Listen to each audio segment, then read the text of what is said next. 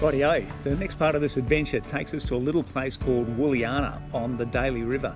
So it's about 230 kilometres south of Darwin. It's just southwest of the bottom of the Litchfield National Park.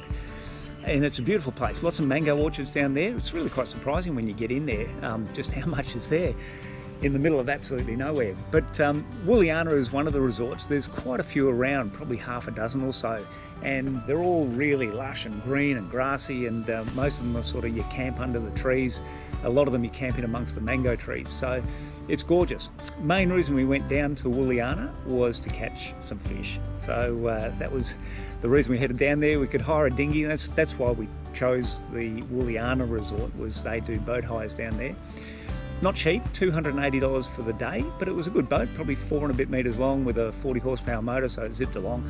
And you'll see some of the footage of the boat when we're on the river. But a bit of a spoiler alert, there were no barramundi hurt in the making of this video. In fact, there were no barramundi harassed or even disturbed in the making of this video. We didn't even see one. Well, that's a lie. There were a couple of follows on the lures, but no hookups at all. And there was probably half a dozen people down there fishing, and they'd been fishing for a couple of them for a couple of weeks and hadn't really caught many fish at all. So it's not the season, middle of winter. Everyone keeps telling us that you've got to be there during the wet season or at the runoff, the build up and the runoff, as they say, to really get into the good barra. But Daly River apparently is renowned for its good barramundi fishing, but unfortunately we didn't see any of it. So there's some great footage, great pictures of crocodiles. There are plenty of crocs down there, and some really big crocs as well. So if you like your crocs, this is a great place to see them. But it's a terrific spot, and we really enjoyed our stay down there. We're down there for 3 days, and it's a lovely campsite, nice and lush and grassy, and the river is really interesting. So I hope you enjoy the video. Wooliana on the Daly, terrific place. So we're down now at Daly River Township, I guess, and this is the crossing.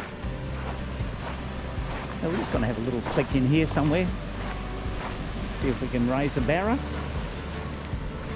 Not a crocodile. Not a crocodile. There we go.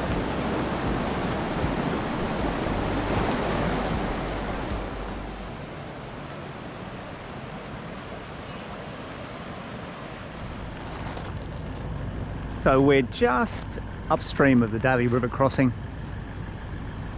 and it is just so beautiful up here. It's unreal.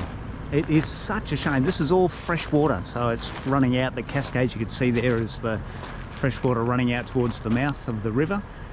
So it's all fresh water, but can't set your foot in it, unfortunately, which is such a shame because it is just so beautiful. But anyway, I'm just going to have a couple of flicks at the pandanus's here, and see if I can fluke myself a little barra. So we're back from our fishing expedition this morning, our fishing road trip. No luck though. Raised a few. Ozzy would be proud of us. We did Raised a few. Well, we saw them. They chased the lures briefly, so that counts as raised a few. So now we're off to the swimming hole for a swim, and we're going to take our books and have a lay around there at the swimming hole. And which is the swimming pool. yeah, we'll show you the swimming hole. It's a pretty fancy swimming hole, this one. It's one of the only places you can swim around here, but it's lovely. So we're going to go off, have a swim, and then we might this afternoon do our caravan and four-wheel drive walkthrough. See how enthusiastic we get. See, it's pretty warm, 33 degrees, but there is a little breeze blowing, so it's not too bad. It's quite nice. Beautiful here underneath the mango tree. It's our resident mango tree. Heaps of mangoes on it, which you may or may not be able to see. So this is the this area here is sort of the common area. So you camp on the left and on the right of it, and this big grassy area is the common area in the middle, which is just lovely, absolutely beautiful. Anyway, go and put some boardies on and head down to the swimming hole. Just through these reeds here, we come to the watering hole, and there it is. There's our watering hole for the last few days, and it's been sensational. A very welcome relief late in the afternoon for a nice cool dip here. It's been beautiful. So one of the many great features of this little spot, Wooliana on the Daly. It's a terrific little campsite. Beautiful, shady, relaxing spot to spend the afternoon under the shade of the mango tree, reading a book, admiring how well raked the lawn is. Yeah, I don't have a fetish about raking leaves at all. I had to go and borrow the gardener's rake just so I could tidy up around the caravan. I'm going to take you for a walk down to the boat ramp again, or the pontoon again.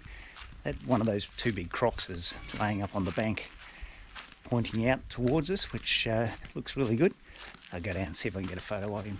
So down on the pontoon, I'm actually a little bit nervous standing so close to the edge of the water on the pontoon here, considering our friendly crocodiles are just on the other side of the bank over there.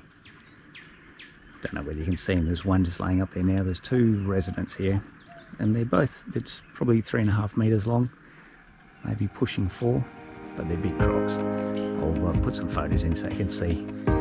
But they're up there every afternoon, smiling away at us. Well, there's one there now. The other one, we're not really sure where he is. Could be around here.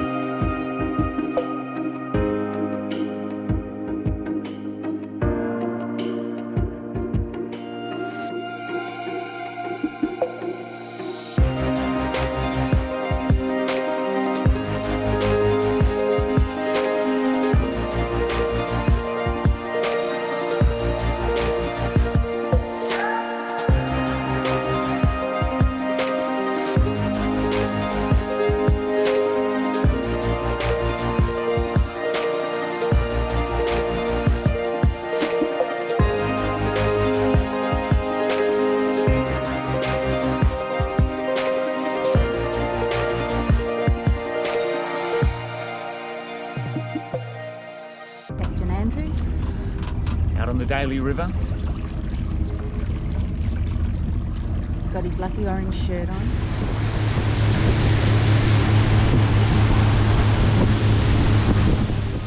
Still no luck.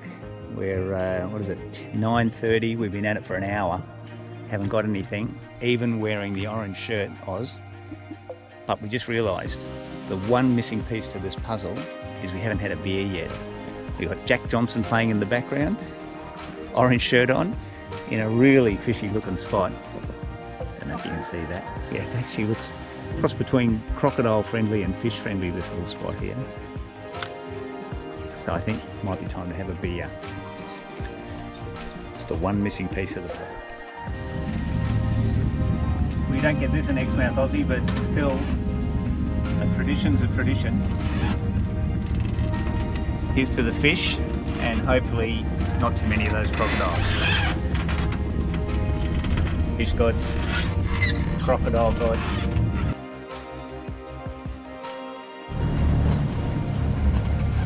As you can see, the current is ripping in. It's about a 7-metre tide up at the mouth of the river today. I reckon that will bring about 2 metres of water into the river, and it is ripping in.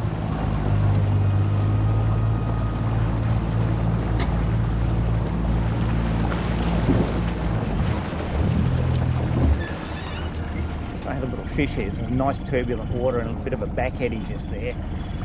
Just going to get Lisa to cast into that.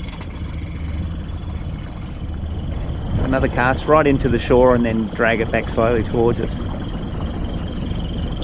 Straight at the crocodile.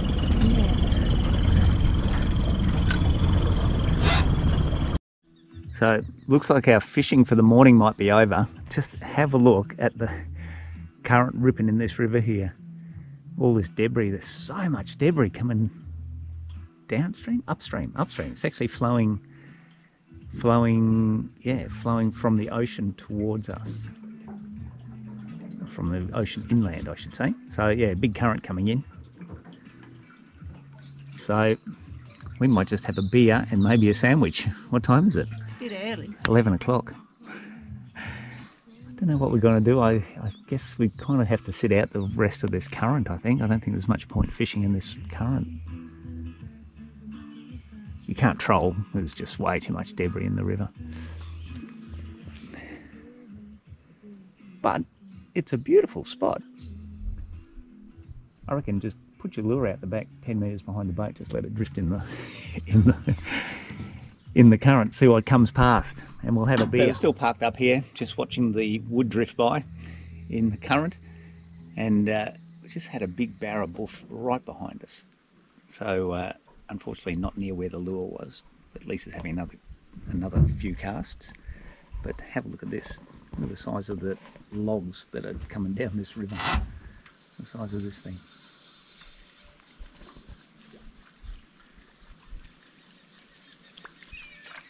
So what that be? Probably the best part of 50 foot, I'd say.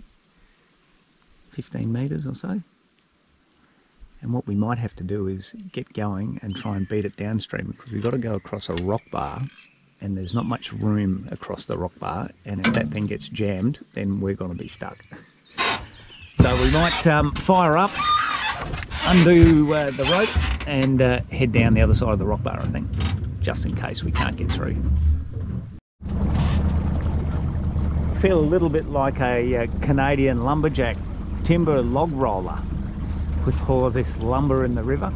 Have a look at it. It's just everywhere. Trying to pick our way through it at the moment. And then this one's going the opposite direction. Oh, that's because it's stuck on the bottom. So we'll just have to slowly pick our way through the lumber.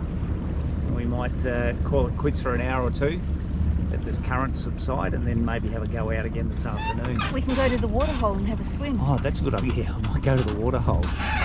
That's a great idea. Have our other ham and cheese sandwich, maybe our third beero. Someone has had 2 beers. He was sharing them. Sure, I shared them. Anyway, we've got to try and find our way through this little maze up here now. So we're sheltering out of the sun. It's just gone 3 o'clock and it's stinking hot. And so we found ourselves a nice shady little corner with a lovely little breeze.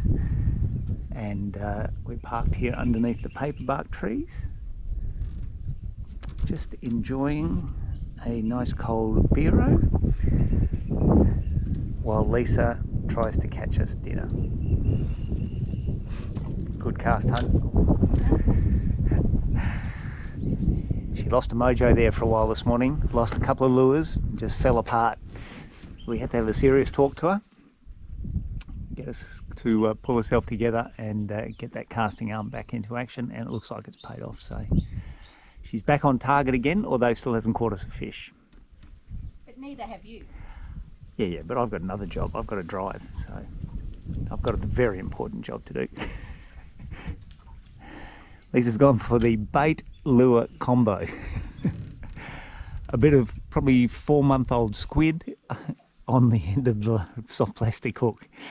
Not too sure how that's going to go, but still it's worth a try. Nothing else seems to have worked this morning, so can't do any worse than that.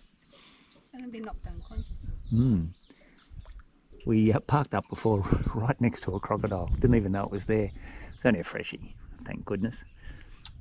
Rightio. I'm going to try some bottom bouncing. Okay. So there it is. I'll try and get in the shade here a bit. There we go, that's a bit better. That's where we're staying. Wooliana Tourist Park on the Daly River. Highly recommend it. Not so much for the fishing, but the camping side of it. I'm sure the fishing in the right time of the year is amazing. It's just we're not here in the right time of the year, unfortunately. But still, we had a fantastic day out on the river. Hired the tinny, went out, cost us $280. So it's not cheap, but as I said before, nothing's cheap in these areas.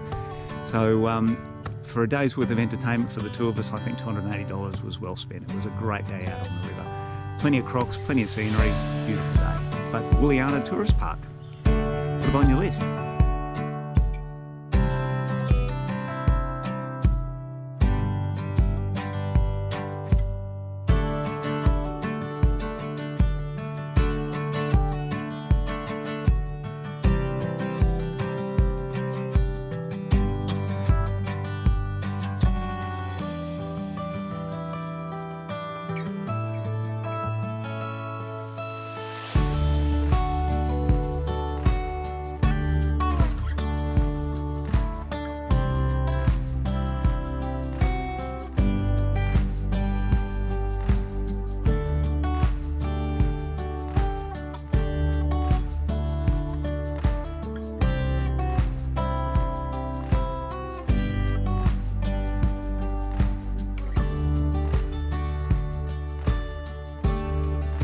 So that was the Daly River. Great spot, certainly worth a visit. We really enjoyed our stay there, and we'd love to go back when the barra fishing is a little bit hotter in the build-up or the runoff. It would certainly be worth a visit. But it's a great spot, nice and green and shady, and really lovely. From the Daly River, we headed out to the Dougles River, and out at the Dougles River, a couple of things to see out there. One is the Dougles Hot Springs, which unfortunately are closed at the moment. They're having a negotiation between the Indigenous community that look after that area and the local Parks Australia, I think. Not sure exactly why they're closed, but anyway, they are.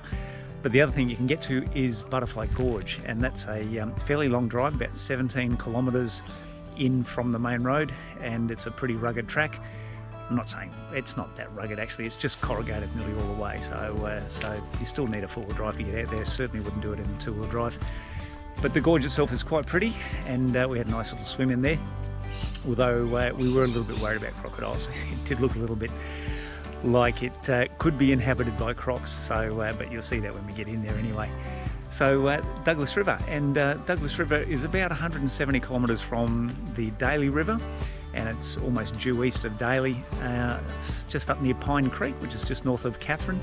But it was a lovely spot, and the campsite there, which was the Douglas Daly Tourist Park or something like that.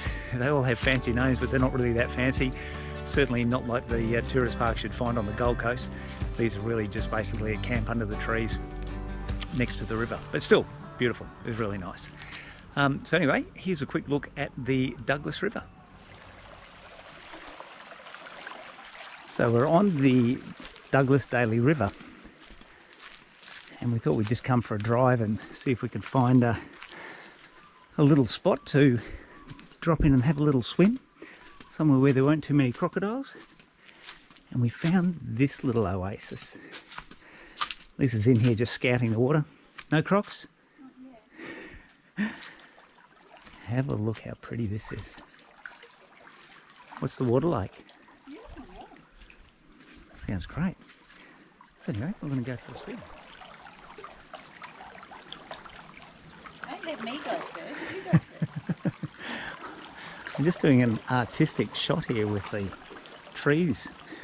I'm more concerned about the crocodiles. I haven't seen a crocodile for probably 3 hours now.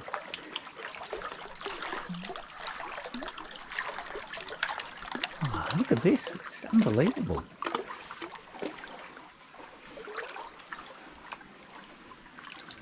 Wow, this is certainly a very special little spot. And it just keeps going and going. Look at that.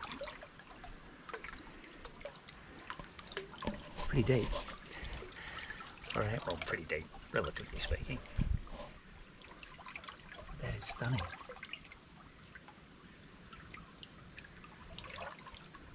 Okay. Walk back upstream again now.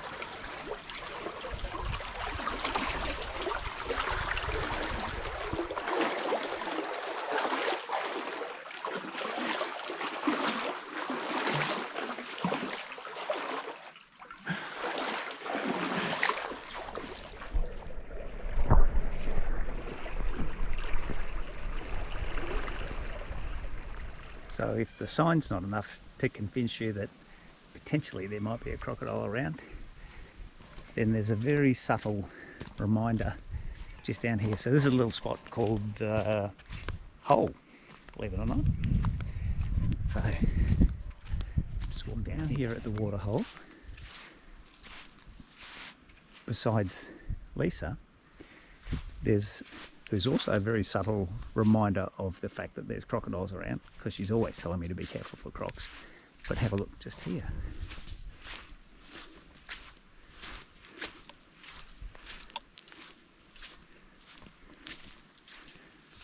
So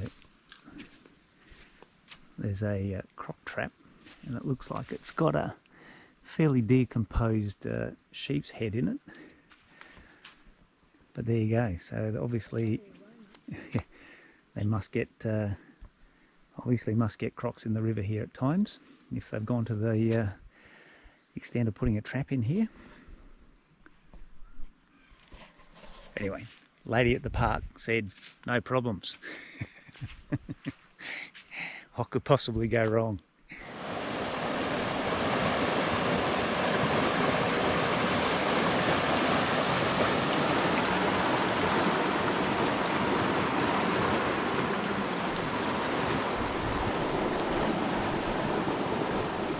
So we are here at Butterfly Gorge today. So we're on the Dougles River and just come in. So you go past the Dougles Hot Springs, or you turn in at the Dougles Hot Springs, and they're closed at the moment due to some negotiations between the local Indigenous community and Parks Australia, I think it's called.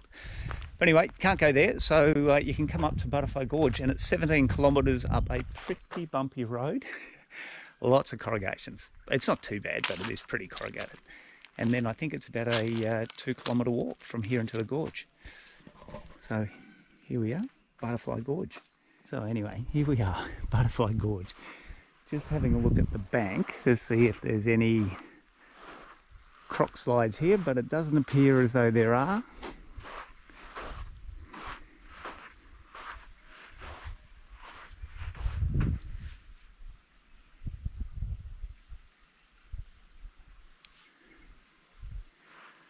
There's some people not far behind us.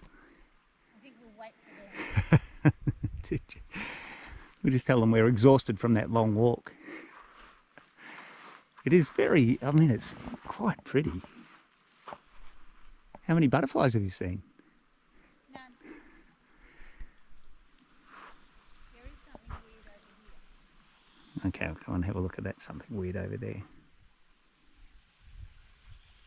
Are you going in? Oh, you filming?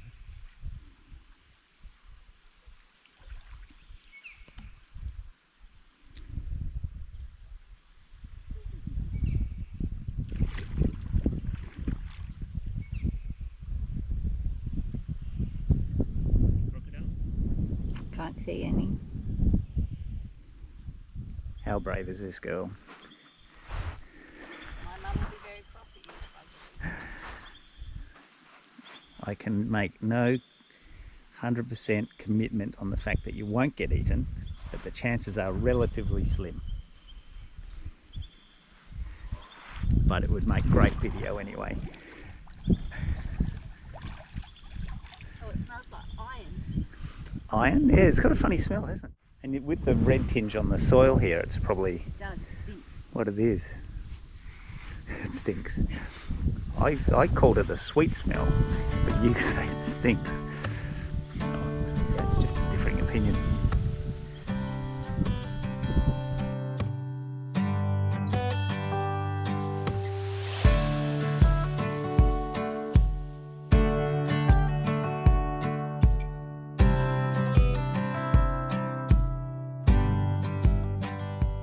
Rightio, that wraps up that part of the trip. So a couple of great spots there, a little bit off the beaten track, but they're well worth a visit. You'll really enjoy them if you go in and stay at those places.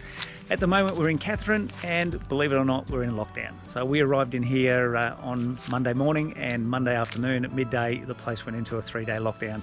Someone came out of Sydney via Canberra, picked up the virus, landed in Darwin, spread it around a bit, and then came down to Katherine. So he works down in Katherine. So he's been tested positive, and now we're in 3 days worth of lockdown, which really throws a spanner in the works because we're only meant to be here for a couple of days and then head into WA. So of course WA have done the WA thing, slammed the border shut, and so now we're just waiting to see how that develops over the next couple of days. But anyway, we'll look after that problem as it develops. So I hope you enjoyed the Douglas and the Daly River videos, and well, our next video will be somewhere in WA, so we'll see you then.